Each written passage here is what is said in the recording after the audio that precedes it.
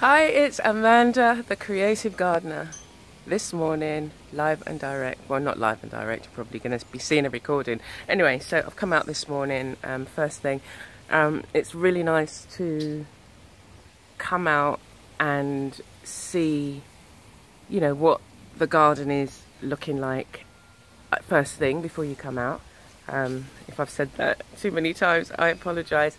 Anyway, so I want to have a check on my okra plants that are growing. I've got about 4 or 5 growing, and they've started to flower, and I can see some of the okra coming out. I think we've got 2 that are ready to be picked, and I'm so pleased and chuffed. It's yeah, it's really cool. There's lots of jobs that I want to do. Excuse the hair. There's this is not my usual. Anyway, I'm in my own yard. Yeah. Anyway, so I've got lots to do, and what I've learned is that I have to plan and be focused on specific things that need to be done, because you can come out here, and I think I shared on my broadleaf time update, I've become overwhelmed with that plant because it's growing so well, so big, and I can't contain it. I haven't contained it. And I haven't yet found all the different uses. All I've been doing is taking a piece, moving it, taking, not even cuttings, just as I break it off, I'll plant one somewhere, and then within the space of a week, it seems like it's just overgrown. So with the broadleaf thyme, I'm utilising it in the cooking, has mulch, breaking it down, planting it in places that it grows really quickly. So I want to see not only greenery there, it's stopping the weeds from taking over. It's taking over. But it's got a use. So that's my kind of, not argument to myself, but that's what I've been telling myself. It's got a use, and which is a multiple. So wherever, I was going to sing that, so wherever I lay my hat, that's my home. So wherever I put it, that's its home temporarily, and I will be able to, cut it back if I need to in the areas. I put it in some areas that I want to kind of, just keep the grass down. Anyway, I know that there are other ways, but this is one way. I just love seeing plants grow. Anyway, so that's not what I've come out to talk about. I came to talk about my okra plants. Okay, so here's the okra flower. And I have 4 plants growing here. And I've got 2 growing here. And that one has got that's got a flower in it. Okay, so they all were planted at the same time, but the ones on this side have been doing a lot better than the ones on this side. And what you can see around it is the Mexican sunflower, which is this plant here. If it's the leaves are a natural fertilizer, so I grow a lot of that here. But it also gives you the beautiful yellow flowers that you can see there. Okay, it's so pretty. And that's another really quick growing. It can be invasive. It's a quick growing invasive plant, but if you plant it where you want it specifically, so I've been planting it along the back here. I planted this about a month and a half ago, 6 weeks, and I want it as a screen, and it's doing its job. It's grown particularly well over here because this is where a lot of topsoil was dumped after we had to, get rid of. This was covered, the whole place was covered in river tamarind trees and just weeds. And so we had to kind of, get rid of all of that. Anyway, so the soil over here is particularly rich in nutrients.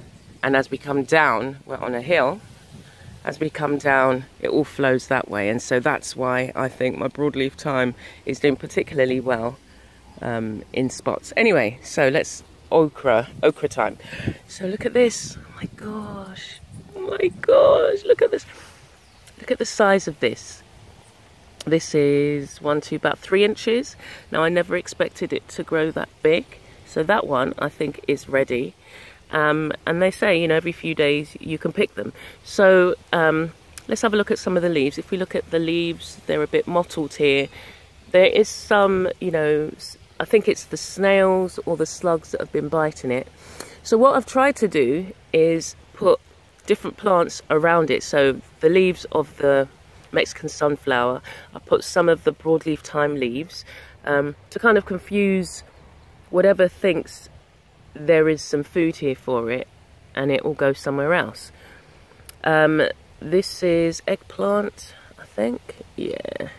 And again, where I would have normally planted it, it would have got eaten. So I'm glad it's growing well here. So I've got 3 plants here. And let's have a look at the other side. So on the other side, the leaves are vibrant, the leaves are big. We've got a massive one. Yeah, oh my gosh. Wowza. I don't normally say wowza anyway, so I don't know why I'm saying it now. The thing I found on here, so we got a few growing there. We're going to have quite a few here, and I've been feeding it again. Look at the soil, feeding it with the Mexican sunflower, just allow it, just cut and drop.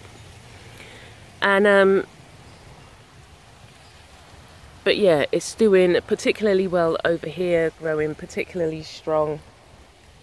And the thing that I found that I had to deal with was it must have been some sort of aphids, because there was lots of ants around the buds that were coming out. So I dealt with those, just sprayed them with a little bit of soap solution, and some of I'd crushed the broadleaf thyme. When you crush them, you get this thyme oil. Anyway, linalool or thyme oil.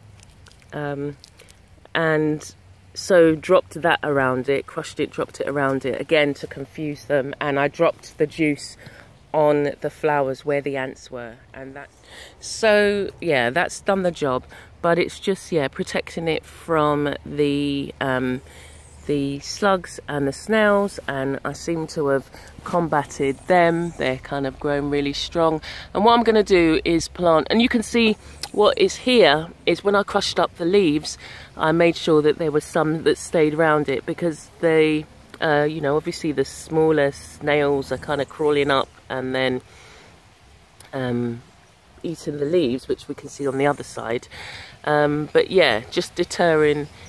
I mean, we've still got some ant action there, so I'll probably need to come back a bit later on today and apply some more of the thyme, broadleaf thyme juice, and the pulp, the fibrous bit that is left. So I'm really pleased. Excellent job, young lady. So yeah, it's something that's pretty easy to grow. I mean, if I can grow any of these things, you can grow them. What have we got going on there? There's some flies. They must have found something. I don't know what they found. That they're yeah. Anyway, so I need to get some thyme oil. The broadleaf thyme, which I've got masses of it. I was cutting it back yesterday, and there's I cut all of it. Not all of it. This is just from this plant here, and look at it. It looks like it hasn't been cut. So I have to go around and I want to keep the paths clear. Anyway, so what I wanted to show you was my okra, and I'm going to cut these 2 off. I'm going to cut them off, and we're going to have it as part of dinner tonight. Just add it in like a curry type. And apparently the more you cut it, you know, you have to keep cutting it every 2 days. But look, that's, oh gosh, I'm so amazed at the size. I never imagined it was going to grow that big. So yeah, they're going to get cut and they're going to be dinner today. All right, so look forward to seeing you soon. Come back tomorrow and see what I'm going to be talking about next. All right, bye.